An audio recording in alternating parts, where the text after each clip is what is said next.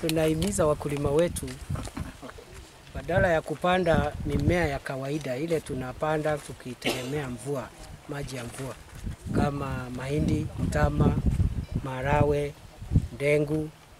Hizo chakula tutaendelea kulima, lakini sio kupitia mradi kama huu wa kunyunyizia maji. It is possible to make 1 million shillings a year, if not 2 million shillings from 1 acre, if it is well managed. Kwa hivyo tumeambia wakulima wawachane na hizo mimea. Kwanza bei yake iko chini.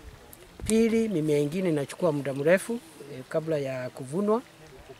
Wachukue chakula ambayo ama mimea inatumia kati ya siku 70 na siku 90. Between 60 and 90 days. Mkulima amevuna na bei iko juu.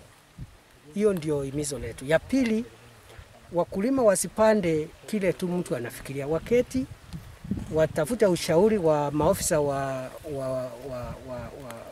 kilimo ili wapewe wasia ni mavuno gani wanaweza, ni mimea gani wanaweza kupanda, na kusiwe na zaidi ya mimea mitatu, labda 1 crop or 2 crops only, so that you get economies of scale. Ndio kukiwa na wakulima wengi ambao wamepanda kwa mfano nyanya ama kitunguu,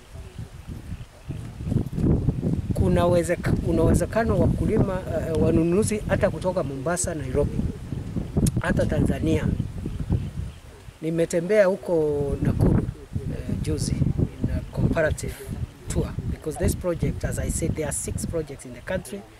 3 are in Tharaka Nithi, the other 3 are in other parts of the country. So I went to see something in Nakuru. I saw people coming from Uganda to buy carrots in Nakuru.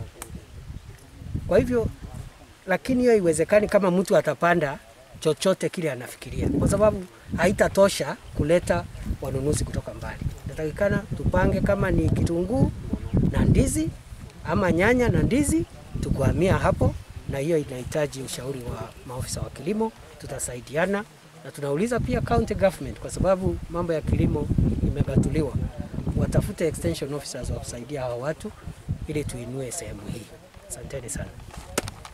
For example, if it's banana or onion or yam or sweet potatoes, we can have a component of value addition where the produce, instead of being sold the market raw, can be processed, value added, packaged and sold. Because the difference between selling a product at the farm gate in its raw material, in its raw form, versus a product which has been given value addition, the difference is so huge.